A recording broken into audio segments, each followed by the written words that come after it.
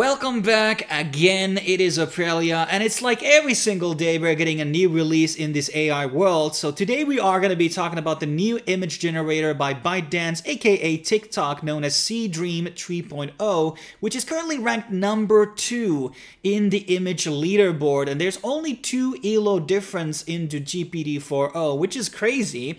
And the other crazy part is that this is 100% free to use as of right now, so you can basically register, and there's even no credit limit, so you're basically able to prompt out many images as you want. That might change in a couple of days or maybe in a week. They might actually roll out the paid plans, but as of right now, it's all free prompting, so I would definitely use this opportunity to do things.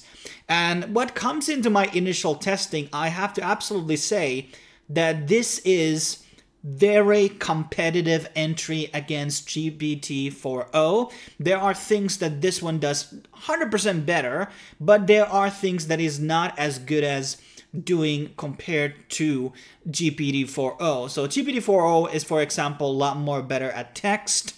But GPT-4o, in my opinion, also has a lot more, it doesn't have as much variety when it comes to illustrative styles. Like in terms of you want to prompt something anime related in there, and it will either give you something like very Ghibli-like or something a bit more modern, and maybe then you can do some another very, very obscure anime style, but it's very, limited into a couple of few different styles. While when I actually interacted here with, Seedream, it's definitely able to do a lot more different styles. So this is definitely 100% better in terms of anime art and illustrative things. So let's kind of go into some of the things that I was able to prompt out. So once you actually go into the page, you can see there's image 3.0. And currently, you're not able to use reference images. If you upload a reference image, it will prompt out to image 2.0 Pro. And, well, it is definitely not as good as 3.0, so that's probably a feature that's going to be added out later. And then there's standard 1K and 2K, which are all free to prompt. So let's go into some of the things I've done with 1K, which are also very, very good looking compared to the 2K ones. So these are very good illustrations. And as you can see, like, this is more like a modern European art style. You could see this in America. This is very traditional British illustration that you could see maybe on late 90s. Kind of reminds me of the Peter the Rabbit, or what is called, Peter Rabbit covers on the books by Beatrix Potter. Then we have a bit more anime style illustration over here. And then the fourth one, which is maybe more akin to the second and third one here as well. So it does have a lot of different art styles. That's what I like about it. And then in terms of like, it can also do very good. This is not a clay animation, but it's like a 3D one, and these are really good. So this is basically, I wrote that in the top of the image, gonna be writing Billy Woo. Well, on some of these prompts, it's actually put it on the bottom. So yeah, okay, it can't do absolutely everything. And there's also editing features here: inpainting, expanding, retouch, HD upscale, regenerating, reprompting. So these are very good tools, which don't exist on GPT-4o as of right now. A similar image, this was done on the 1K and the 2K versions. And the 1K versions look great too. These are adorable. These are adorable penguins. And they look funny. They look funny. Then I tried to do a bit more like a realistic image, and I definitely can say to you that one of the things I like about the realistic images done with Seedream, based on my interactions, is that it's maybe able to do more exotic angles and more like what I would deem as more like realistic photos taken by people. Because when I look at like GPT-4o, I think it defaults to go into like headshots, like, mug shots, so like a frontal headshot of a person's face. And in these other images, like with Seedream, it feels like the people are looking into different directions more. They are not like a frontal look here. So the boy is pointing out into the bottom, and this looks like a New York subway, and it's actually following the text really good. Here's another one. Well, now it's actually putting it on the actual train. This one's also very impressive. Here, it actually does 2 mops, so that's not very good. This ended up being kind of like a bad image. A lot of blurriness and things like that. Some people are walking on the tracks. I guess they want to die. And then we have a fourth one, which also looks very good. So look at the angle of the text. It's not horizontal. It's like this diagonal angle here, which I love. And then it actually started to actually write that on the text in the shirt of the character. So it's starting to add sometimes a bit more of the text in other places. That's something I realized over here. Then I added to, like, hey, add Sun Wukong, Pikachu, and Mario in the same footage, and we make them eat at McDonald's. And here we have McDonald's. Okay, it added 2 McDonald's in this case. And also, there's a bit of distortion here, maybe on the face of the Sun Wukong. Sun Wukong has like many different. This is like the original film for the 40s. This is the style that Switch trying to do here. There's another one. Mario ended up being on outside, which is crazy. But here, there's some distortion on. It tries to do the McDonald's logo here and the text. So there are definitely problems with text. And here we have like, I don't know what type of fusion Potaras they were doing here. But yeah, interesting. And then on the third photo, we have a bit more like a realistic thing, once again at McDonald's. And also, it's also, in every photo, it's capturing the raining stuff. So I did say, yeah, it's raining outside. And then the fourth one, I don't know what this is, but it's adorable. And so these are actually pretty good prompts. Like a 3 out of 4, I think it managed to do everything. But like right now, it's raining inside. This is funny. This is funny, but I kind of like this adorable type of stuff. Like, it doesn't always need to follow it. Sometimes, like, mistakes are bringing you the best amount of prompts. Like, I like it. So, it's able to do multiple characters. That's the point. Now, then I wanted to, hey, like, try to do Berserk manga style. Well, definitely didn't deliver. So, this is, like, these are not looking anything like Berserk. This is looking very like a Mario type of thing.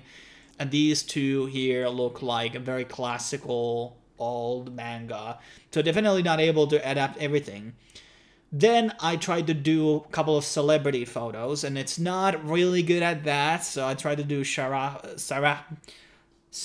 Michelle Gellar, and in Yosei anime art style. So if I did the same prompt on actual GPT, a GPT-4o, it would have probably given me different, like 2 different anime styles. But what I love about this one is all of these 4 look different from each other. Like, these are all different styles. Maybe this one is a bit more akin to the second one over here, but these are different styles. Another one on the 1K version, and once again, it's like there's a bit of variety here in terms of styles. These maybe are a bit more comic book art style, a bit more Western influenced, but overall, like, it is able to do different anime art styles. And here I tried to do Chevy Chase and Sarah again to eating on Pizza Hut. Okay, able to do Pizza Hut. There was a lot of pizza here, and Pizza Hut logos ended up being good. But these people, they don't look anything like the people I tried to make it the prompt. Then I said also like a 1990 photo. I think this one looks like it could have been taken at 1990. And this could also be late 90s, maybe early 2000s type of look. This one and the first one kind of look too modern in my opinion. So and this is basically the same stuff here. It's not really any other results. So if you're like trying to do realism here in terms of like trying to capture celebrities, definitely not the one. Then obviously on GPT-4o we have been seeing a lot of these people doing PlayStation covers and obviously action figures. And here I just asked like, hey, do a new Final Fantasy game cover on PS5. And very varied, different end results. Some of them, like here, you can definitely see the text is kind of wonky, but it did actually capture the logo, at least here. And this one ended up being pretty good. I mean, it did duplicate the PS5 logo, but like this art style here, could be like from a Final Fantasy game. So I like this, but a lot of text distortion here once again. And a fourth one, which also could be a cover for Final Fantasy 14, for example, definitely looks pretty good. Okay, the PS5 looks very wonky on the background, but I didn't ask for PS5. So it can do a lot of different things. Then I did a prompt that I saw in GPT-4o about a mechanical heart, 4K shallow depth. I think this is a pretty good quality, high realism. So it's not okay. I don't know where there's a car there. Okay, that's very interesting. Another one, which was basically on different dimensions, 9 to 16. Pretty good. Then I tried to do game illustration. This reminds me of a lot of the pre-AI illustrative art style from late 2010s that you see in a lot of games. A very Chinese art style. And very good one.